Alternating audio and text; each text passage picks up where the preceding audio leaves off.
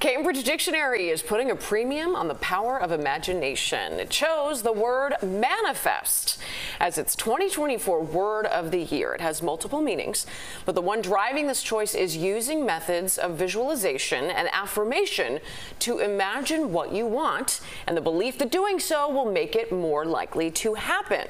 Cambridge says the word was looked up nearly 130,000 times on its website.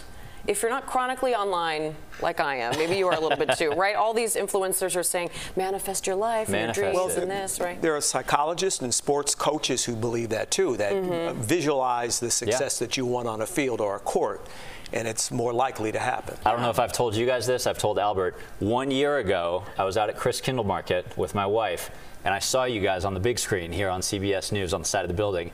And I said, I'm going to work there one day. Is that right? Yeah. And look at us now. I'm privileged to be here with you guys today. Got burned in your subconscious and you made it happen. Wow, okay. There you hear it. Well, manifesting happens. Sometimes it does. That's great.